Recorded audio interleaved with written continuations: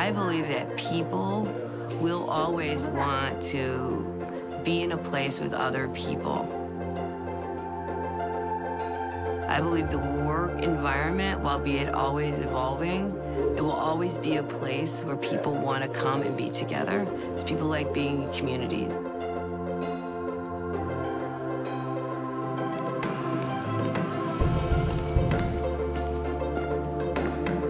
So I think what will be relevant is always the workplace. What will change is what the workplace actually is.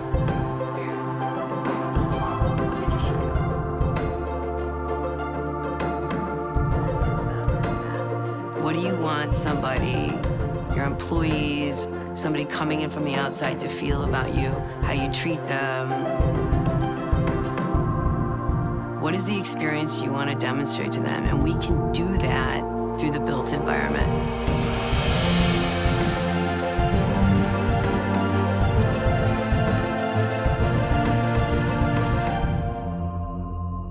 I think I had been tired of corporate America for the short stint of a year that I was living in it, and sort of decided that start my own thing was a good option, and came to my dad and said, hey, how about that space downstairs? What do you think? And he said, yeah, for $200 a month, you can have it. What do you want to do? And we said, what about interior design? And he said, oh, kind of like scoffed at that concept, but went along with it. So you just started to realize that over time that the corporate setting, really the Fortune 500s is kind of where we were going to set out on our journey. And it was really where we fit. What we realized, though, when we started Vocon, was there was this disconnect between architects who kind of were designing buildings without a lot of thought about what was going on the inside. You know, what were people really doing on the inside of buildings? And you'd find these triangular spaces. It's like, well, how do you put furniture in there? And, well, didn't you think through this when you were drawing the building? And the reality was that no one really cared because they just ended up to be that way because it made sense from the outside. And then we started to say, what's the vision of this business? And how do you link that vision of the business to the physical environment? Because really, after people, a business's greatest asset is their built environment. So how could we make that work more for a business than just being painted walls? And then the magic is revealed. In the old days of architecture, or the old school days of architecture, the architect would walk in with their black cloak and they would, whisk it around and they'd say, this is my idea and this is what I came up with to address your problem. And I think these days it's much more collaborative in terms of really getting into your client's needs and wants and mind and understanding what is it that we can do to really help raise the bar, move the needle. What we do is try to really put them at ease, that you have professionals around you. If we can't do it, we're gonna be the first ones to raise our hand and say, we need help, and we're gonna pull somebody in who's an expert at this specific aspect to it. So we're trying to feel that we are a partner to them from the first time we meet them through the final punch list to the second, third, and fifth, and 10th projects that we hopefully do with these folks.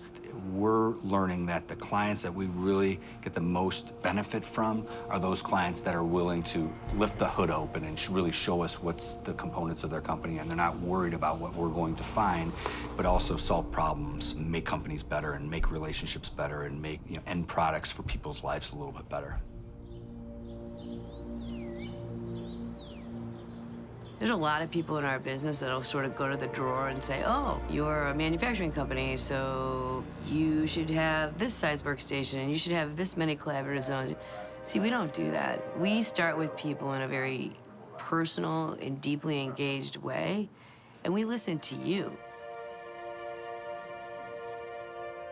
So workplace strategy in our world is really the discovery of what an organization does, what their people do, how their culture works.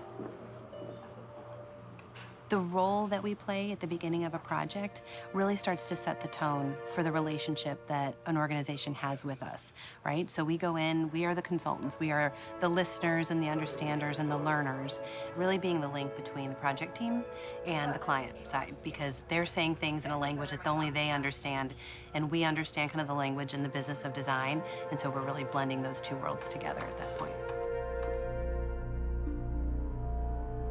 Well, I think the main thing in home office, when you enter their large atrium space, they have a very large light fixture. I think maybe a scaled down version of that in here could work really well and would kind of connect you to that feeling of home office. You know, this client has 170 years of history. So we want to make sure that we're really having the employees feel that sense of history in the space, that they're tying into it, and that they feel that they're a sense of that community. But that they're also looking towards the future. So that's why I think, you know, as we're designing, keeping those historical elements in place, we want to make sure that we're tying the brand and the history in. So, like we were saying, mark that entry sequence here, and maybe we don't look at ourselves as a vendor. We're not a vendor. I'm not a commodity. Yes, you can go buy architectural services from somebody else, but what we bring to the table is partnership. When we are in a partner relationship, and we have 1,000 of them, what we can do for a client is limitless. You're not fighting over every nickel. You're not being treated as a commodity. And we bring something different to the game, which is of value. We help clients and corporations transform their businesses. I believe that every single one of our projects that we do could be considered a legacy project based on the context in which it's placed. One restaurant leads to 2 restaurants, which leads to 3 restaurants, and then a housing project, and then a business incubator, and it adds, and before you know it, you have a neighborhood, which really changes the fabric of a city. And I think all of those things coming together creates neighborhoods. Neighborhoods create communities, communities create cities. Cities bring new blood in, get people to move around, get different perspectives, live in different areas. And when you open your eyes and you're in a different place, in a way that you can let your guard down, you see different things. And when you see those things, you experience that energy, you want to be a part of it. It creates community.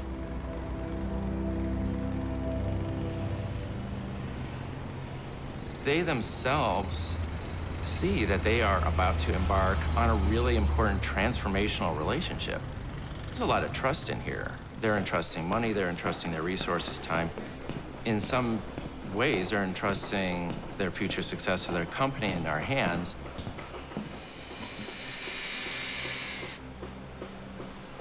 No matter what we're doing, we have to create a relationship. We have to meet them where they are, build that construct of trust so that we can create together, dream together, and materialize together. Part of what's really exciting about what we can bring to our clients is a solution and a future that can roll with change, roll with disruptions in the business marketplace that our clients face. And so for our designs to be a bit more future-friendly, a bit more change-ready, is really key. And so it's just another dimension of value that I really feel is essential to have cooked into anything that we're doing here, because it's the world in which we live. When you see something that's built, whether it's an interior, an exterior, or a public space, and you see the full spectrum of humanity playing out on that tableau that you've created, all these different types of behaviors that all sort of come together to weave the story of life. It's when it grabs a hold of your heart and your brain, and it takes you on a journey that you could never imagine, and best, takes you on a journey that you really can't explain.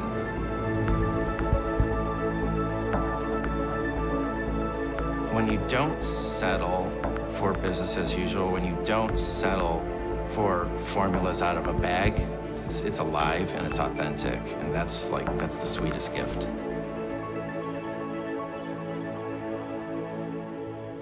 Vocon actually was a part of our team from the very beginning, because when the company made a decision that we were going to look to what we were going to do with our headquarters, we were in an old existing wonderful building that actually we ended up selling So we engaged in a process of understanding what our team was, what our associates needed in the way of office space, what would be a great work environment for them.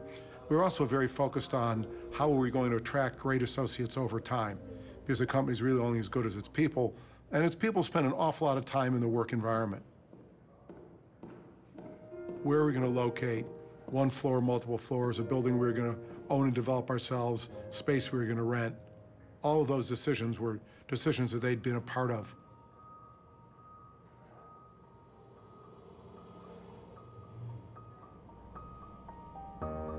And as Vocon helped lead us through that discussion with our associates, it became pretty obvious that they were really, particularly the younger people in the company, where they'd been part of successful open office environments.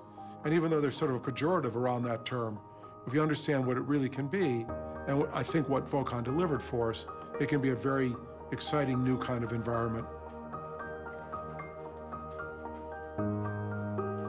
So we ended up with that kind of decision, fundamental decision about the nature of the space, the character of the space, and then how it was going to work within this multi-story shell.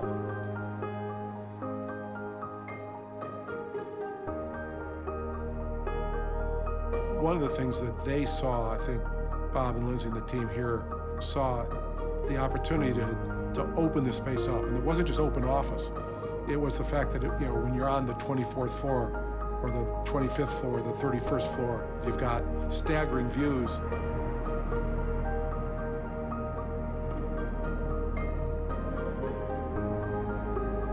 So we defined our space. We have a cafe, we have a pocket park on every floor. We have small huddle rooms, which again, are very much sort of neighborhood parks. So we really created a sense of real estate, if you will, in the way the space works. And we're excited with it.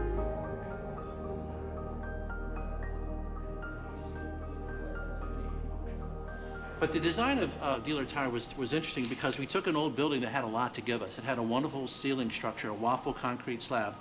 And so we had to leave a lot of it because they were receiving historic tax credits.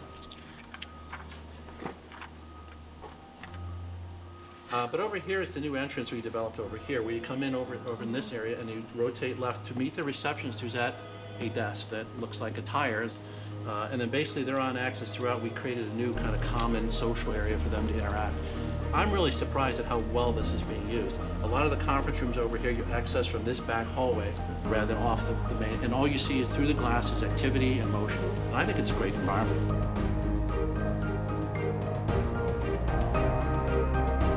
It's the journey that's different here. Our journey involves a lot of very personal moments.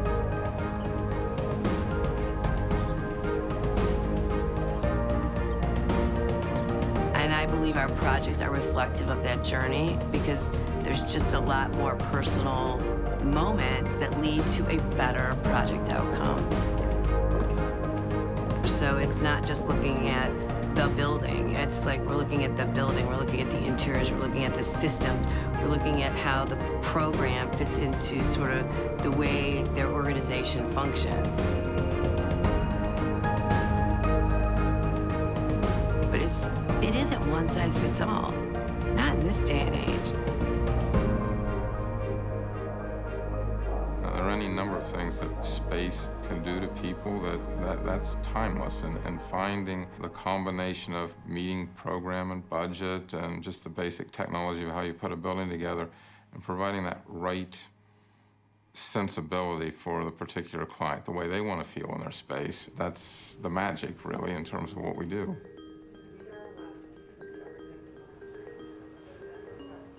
So I started in this industry 24 years ago. And I started by drafting by hand on a drafting board.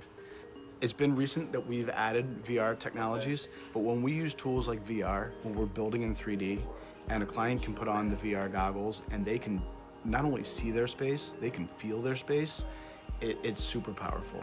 It has allowed us to go further, faster. Computers can think, computers can problem solve, but bringing the personal experience and the personal relationship to that project is something that's not going to change.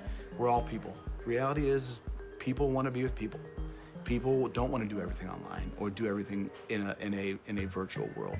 How we get to the end of the game, how we deliver a project is still relationship-based. It's people-based. We're designing for people. People inhabit our spaces. People live in, work in, play in our spaces, and it's one of our values. It's who we are and what we do, and that, in my opinion, won't change.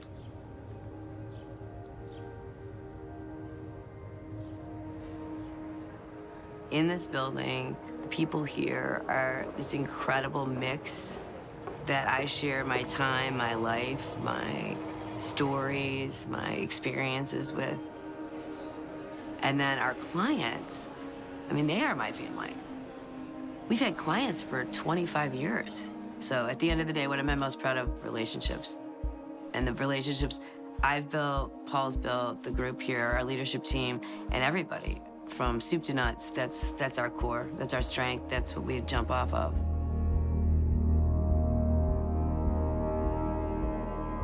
When you get us, you get not just me, not just Deb, not just Denver or Manheise or any of our leadership, you get the entire company. And our jobs, and my job in particular, is to kind of guide that ship to make sure you have the right people in place, available, and that they're working their butt off. We're here to listen, and we're here to continue to work hard to improve your life in some way through the spaces that we create.